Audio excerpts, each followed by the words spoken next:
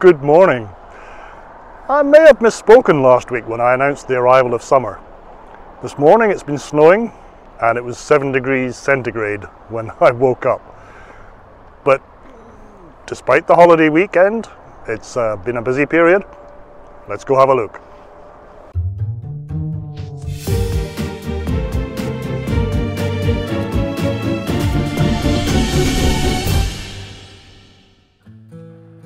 Perhaps the most eye-catching events this week have been the arrival of the wide steel beams from Hamilton. We'll look at that later, but in the meantime, let's start in the West End. I forgot to mention last week that the assembly of the Gomaco concrete laying machine is almost complete. Looking over the west abutment, it's clear that a great deal of activity is taking place atop the concrete girders. In this aerial view of the concrete tops, you can see just how far the work of laying slabs has progressed. And as we get closer to shore, you can see new walkways on either side.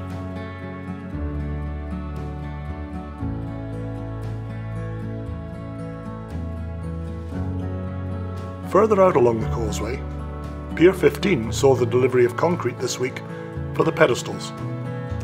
The activity appeared to be supervised by a local osprey. Once again, a bucket or hopper was employed to deliver the mix.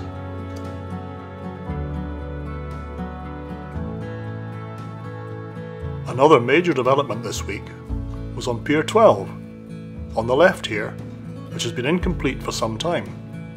This week, framing, which will allow the concrete cap to be formed, has been installed, and the pier is now surrounded by the rebar that will be installed likely next week to enable concrete to be delivered.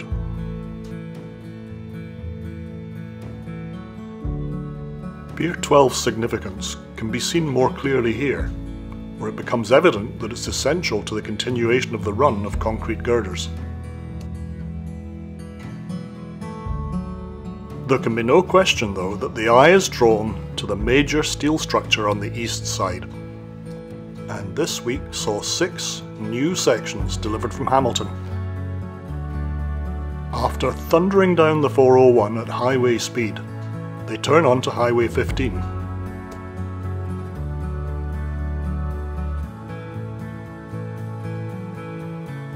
The final turn onto Gore Road, with even the widest load, is taken without a moment's hesitation. That should not lead you to misappreciate the level of skill and professionalism of the drivers concerned. But getting the steel here is only half the story. This week, 4 steel sections were installed, 2 long and 2 wide. The first task is always to lift the beam from the trailer, then it's turned to the vertical before it's swung into place.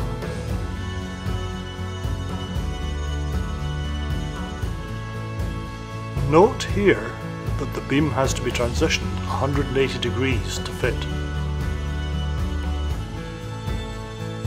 Immediately after the installation of each section, a lot of work goes into installing braces and struts to reinforce the structure. Very occasionally, even in mid-lift, a minor problem will occur. In this case, perhaps involving an adjustment to the motor that regulates the height of one end. But all's well that ends well, and eventually the pieces are in place and the iron workers are in a position to secure them.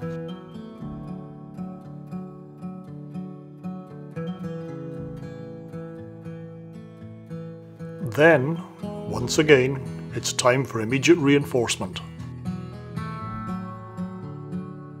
An interesting consequence of raising the lift bridge became apparent this week. The iron workers, who are busy on the steel structure, now have to take a boat most days back to the car park on the east side.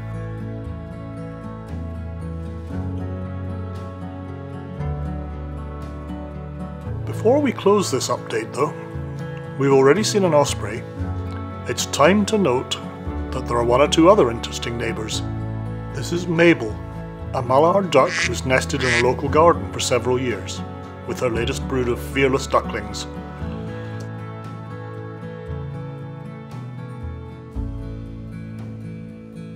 And everybody will recognise the ubiquitous Canada geese. You're welcome to leave a comment about Canada geese below, or anything else you wish. Alright, that's another update under our belt. Don't forget to make sure you receive the updates and get notifications. Like, subscribe and click the bell. Thanks for watching.